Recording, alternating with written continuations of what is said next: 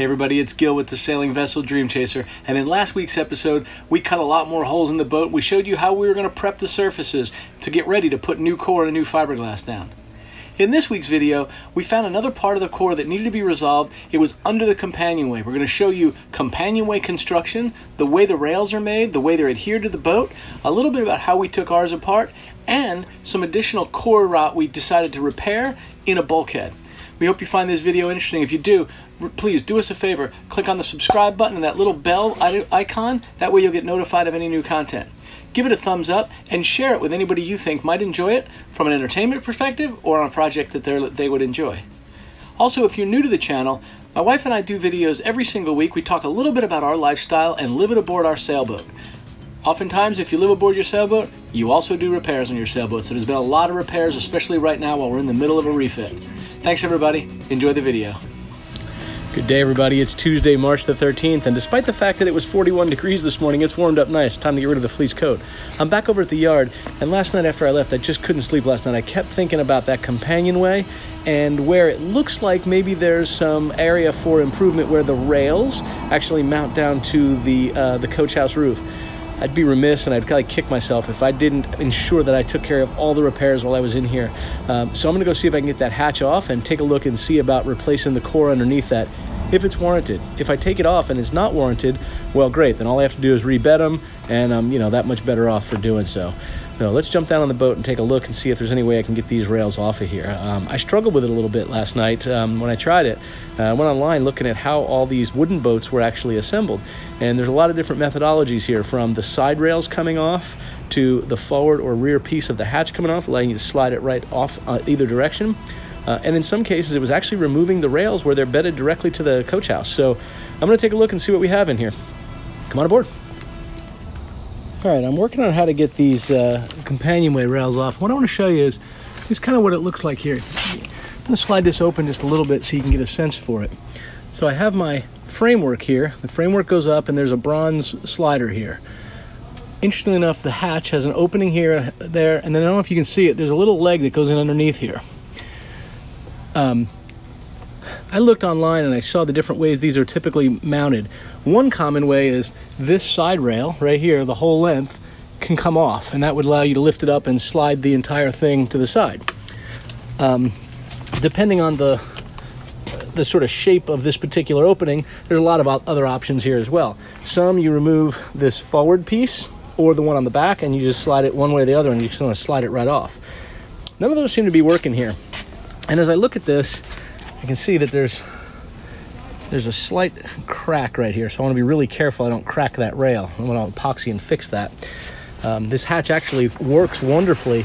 I do believe I probably should rebuild it. A little bit of rot underneath this beautiful teak deck section over here in this edge. But for now, I just want to get this thing off, repair the core. Once I know how to take this off, I can repair that someday down the road. So what I'm going to attempt to do, I'm going to slide this open all the way, and I'm going to remove all these screws you see in this bronze runner right here and see if that allows me to lift this piece up, slide it out, and that might be enough to lift the edge of this companionway hatch off. So let's give that a shot. All right, so what I'm going to do is I'm going to start removing these screws here, and we'll see how well the camera follows along here using this gimbal. There's always one damn screw that wants to cause a problem.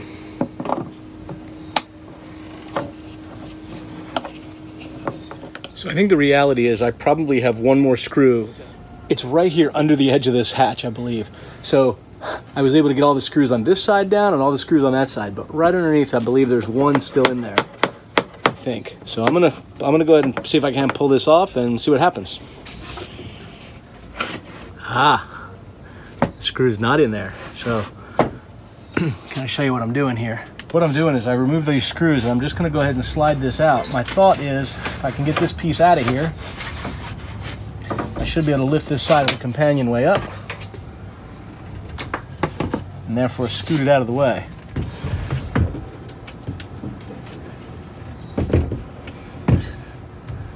Whew. That's not a lightweight piece of material right there. Well, by taking the one bronze rail off, I was able to lift one side, lift up the other, and actually pull this hatch off. So I'll kind of show you what it looks like over here.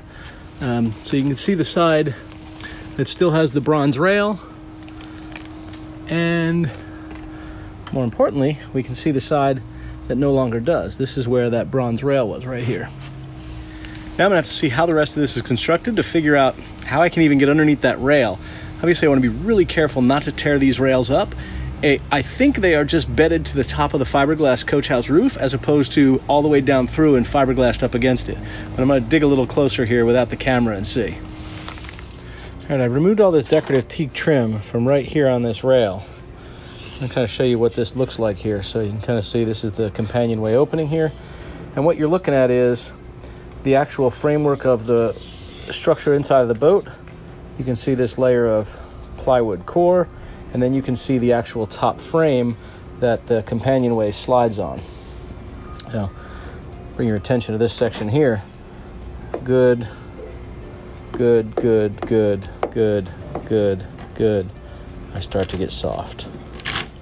So this is that section where I said I'd kick myself if I didn't do this repair the right way.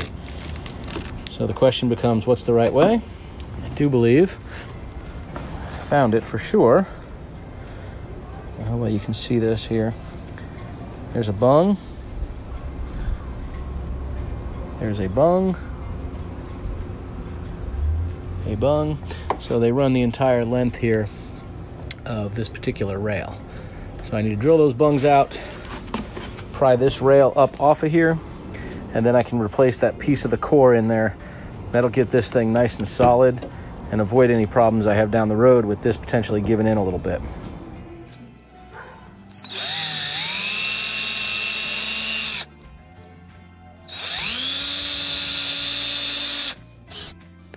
So now I just went ahead and drilled a small pilot hole into each of the bungs. And I learned this trick recently. If you take just a regular screw, I like to use a drywall screw or something like that, and I just run it into the center pilot hole. You'll notice what happens is as you push the screw down into the wood, the point of the screw essentially makes contact with the head of the screw below it, and it starts to lift the bung out. You kind of see that happening here, and then you just use a little pick to pick out the remaining pieces. Let me go ahead and show a close-up here of this. So you'll notice I have the screw in, and as I rotate it, you can kind of see that bung just lifting right out. There's actually another bung right next to you. You're seeing them both come out. All right, I am really struggling getting these out. I've tried popping all the bungs out, which I got out, but I couldn't get anything on the screw heads. It was like there was epoxy down in them or something. Couldn't break any of those loose. I tried drilling the screw heads out. That didn't seem to work. I am about to try something a little more drastic. I'm going to try and cut between the fiberglass and this piece of trim here. And, you know, there it's pretty easy. But up here where the core is good, I'm going to be trying to reach the oscillating tool underneath there and see if I can cut it out. The other thing I'm doing is, as you see, I'm walking down the street, and the reason I'm walking down the street is because I went ahead and talked to Nick, the fabricator. He went ahead and ordered the parts over here at Sea Chest for our stanchion bases that are going to mount on the bulwarks instead of going down through the deck. So I gotta go over here and get these paid for. More soon. Well, you know the saying, easy come, easy go. Just got back from Sea Chest, ordered 16 of these little things, stainless steel stanchion brackets. 51 bucks a piece. It was like 890 bucks for these things. All right, ordered, and second step to getting the new solid handrails are done. Stanchion base is ordered. Gave Nick $5 grand. That's a start. We'll see. It's Tuesday, the sun's going down. I didn't make a ton of progress on that Companionway hatch, but the good news is I did get the hatch piece off, and now I just need to get that rail off, and then I should be able to get to the rest of the core that we need to repair. At that point, it'll be time to start laying the new core in. While I did make a bunch of progress today, certainly this is a good step forward and at least identified the next step and the next part of the problem here. I'm going to go by and try and buy a very good blade, a metal cutting blade for the oscillating tool. I think that's going to be my avenue to go in. Slide it underneath there, cut those bolts or screws, and then I will rebung it in a different place when I get done. As you might recall, this section of the companionway right here is kind of what kicked my tail in. See if I can get the camera aimed down here. And what I'm going to attempt to do is I'm going to use my multi-tool with my new blade from Dremel. It's the 3M Max. Supposedly it's really good at cutting hardened metal, so we're going to give it a shot and see what happens. That feels to me like it might have just cut through it. A little surprised. Let's give this a shot and see. You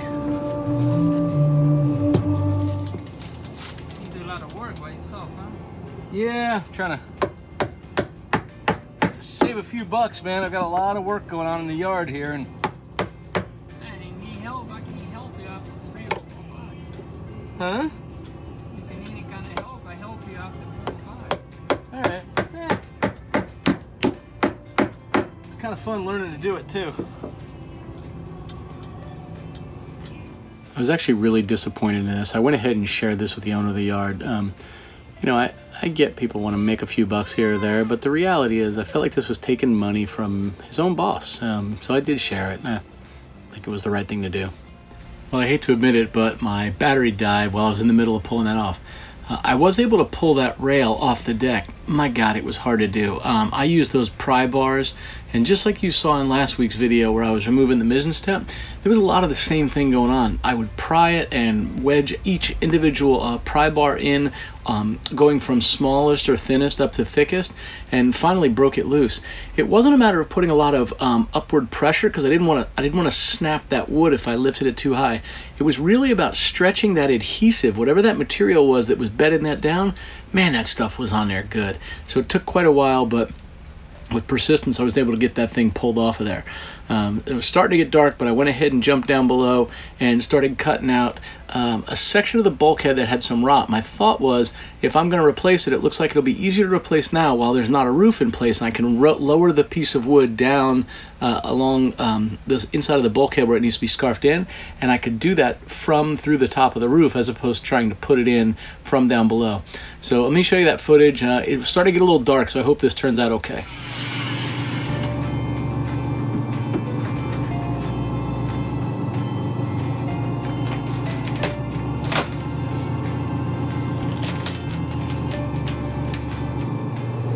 It's dark, so I'm not sure how well you're going to see this, but this is the section of the back bulkhead, and I went ahead and cut it further down, as a matter of fact, all the way down to this step and the step below it.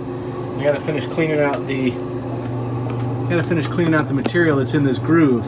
But essentially, what this has is I can get the view of this. You can kind of see there's a groove here, and the plywood will epoxy right down into that.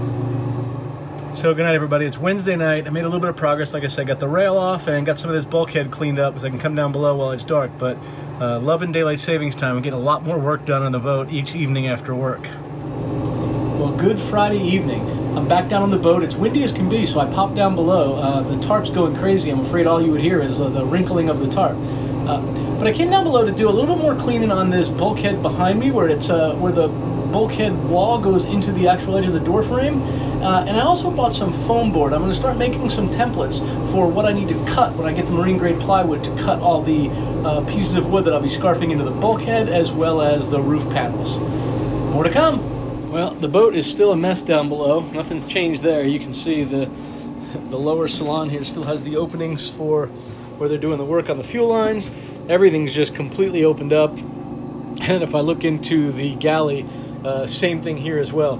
All the fuel lines have been removed, and they are now being measured and planned for the makeup of all the new fuel lines and fuel systems. So let me work my maze here without falling into the the bilge, since it's chest deep here, and we'll go up top and start making these templates. So I tried to show this the other night when I was here, but it was getting dark. I don't know how well this came out. So what you can see here is this groove right here inside of this door frame. I can show that. You can see that there's a groove there. It kind of goes all the way down along this frame here.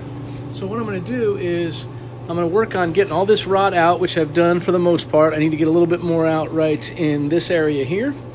And what I'm contemplating is, here, let me show you right here. This is where the two pieces of the frame come together, and you can see, right, if I can get the rest of this piece of bulkhead out down below, I can probably just pull this piece of frame right off, and it will make it a little easier to, one, put the new scarf piece of bulkhead in, and two, as you can imagine, this would be a lot easier to work on if it was sitting on a bench. So I'm going to see what it would take to do that. Specifically, I'm going to have to go down low and see how much more of the bulkhead I would have to remove to be able to pull that piece right out of there.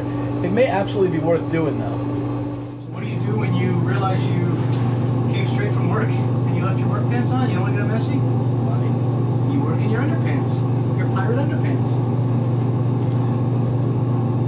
I have to blur out this video now.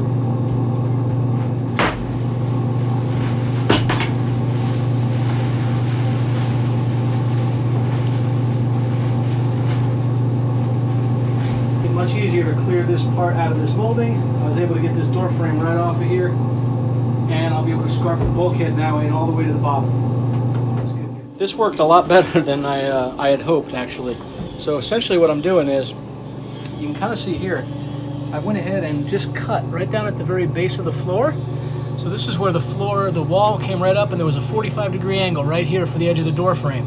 And by removing it right here, it lets me essentially get that new scarf piece of plywood right in there. I think what I'll do is I'll probably do a small rabbit edge right on this, and I'll do the same on the other one, so this fits right in here nice and tight and bonds to one another good.